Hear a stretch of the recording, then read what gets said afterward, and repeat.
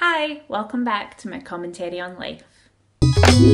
The 16 personalities test has been around for a while, but I've seen it getting some attention lately. It's a personality test that's meant to be really accurate.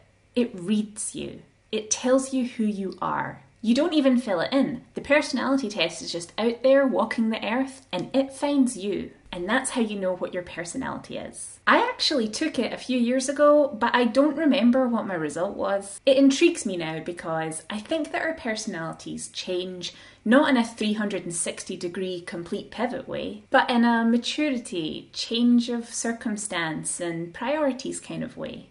And I'm curious to see what it has to say about me. Ooh, the graphic design of this website is pretty nice. Look at all those characters. Okay, here we go. You regularly make new friends. Okay, question 1. Finger. I kind of do regularly make new friends. Medium agree.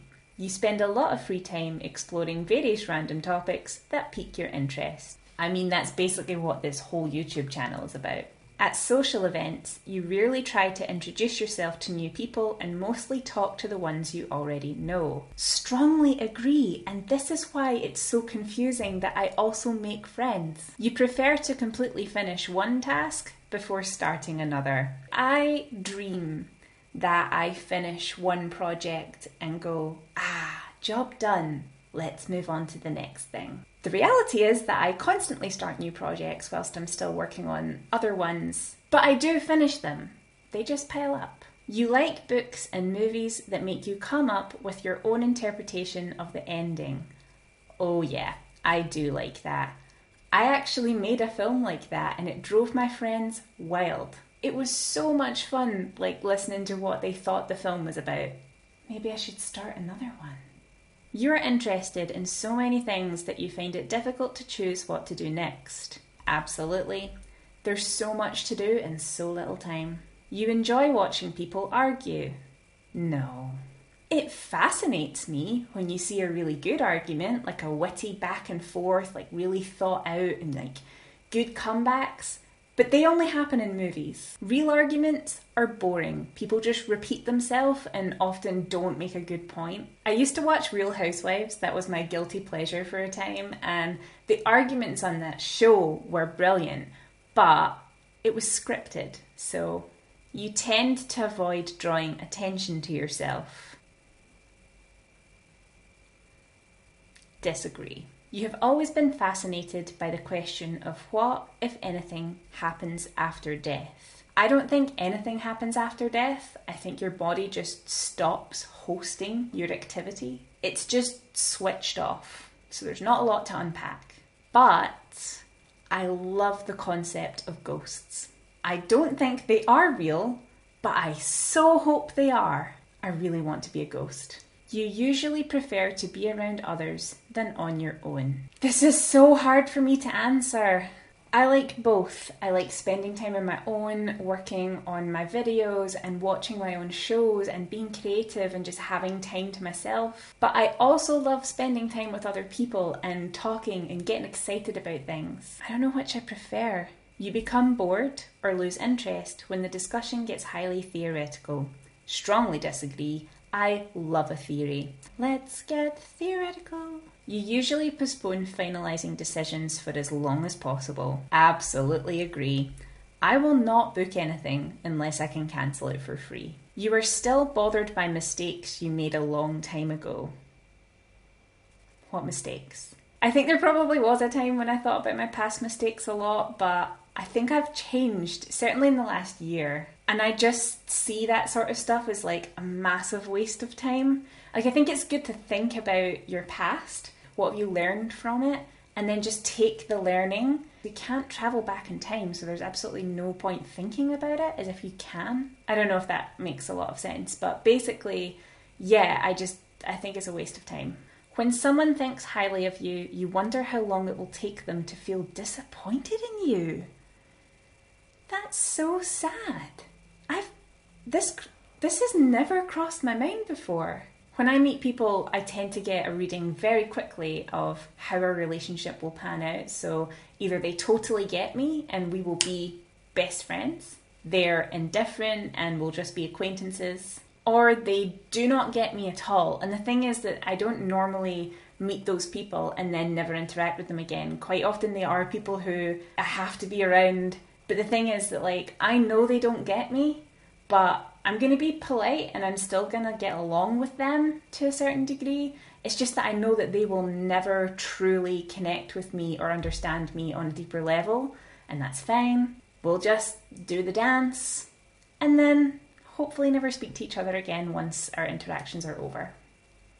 You believe that pondering abstract philosophical questions is a waste of time. Cannot disagree harder. I love philosophical questions.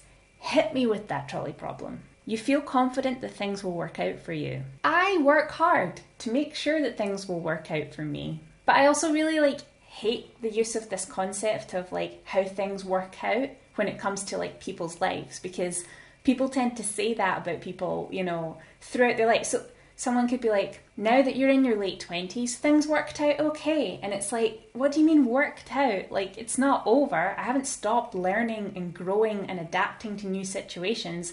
We do that right up into elderlyhood. It doesn't stop. So the whole concept of turned out and how it ended up, just I've never got it. But yeah, things will work out for me. Time for the results. Right now, I am a protagonist. I mean, I am the protagonist of this video, so ENFJA. So that stands for extroverted, intuitive, feeling, and judging. I'm 57% extroverted. That's okay. I would rate my extroversion, introversion at 50-50, but alright. 74% intuitive and only 26% observant. Okay. That's interesting because I would consider myself quite observant. Apparently, I'm 57% feeling and only 43% thinking, which honestly doesn't seem like me either. I don't feel seen. 64% judging to 36% prospecting. Are those opposites? 68% assertive and 32% turbulent. Okay, that I can get on board with. I used to be really indecisive and I actually used to always say in job interviews that my weakness was assertiveness.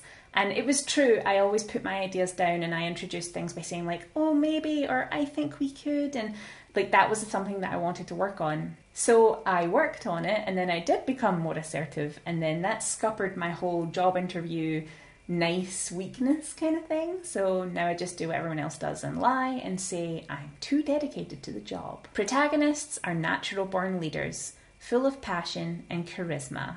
Forming around 2% of the population, I'm so rare. With a natural confidence that begets influence, protagonists take a great deal of pride and joy in guiding others to work together to improve themselves and their community. This is exactly what I set out to do in my YouTube channel. Just gonna update my bio with that sentence. It's very flattering at the moment, but I just know that they're gonna call me out on my weaknesses just as hard. Look at this little illustration. I already definitely had main character syndrome, and if you don't know what that is, let me know and I'll make a video about it. Okay, my strengths are that I'm tolerant. They admit they don't have all the answers and are often receptive to dissent so long as it remains constructive. Okay, it's beginning to feel more accurate than it did before. Reliable. Charismatic. Okay, that's not something I would have described myself as. So let's read the description. Talented imitators, protagonists are able to shift their tone and manner to reflect the needs of the audience while still maintaining their own voice. Altruistic and natural leaders. Now for the weaknesses. Overly idealistic. People with the protagonist personality type can be caught off guard as they find that people fight against them and defy the principles they've adopted, however well-intentioned they may be.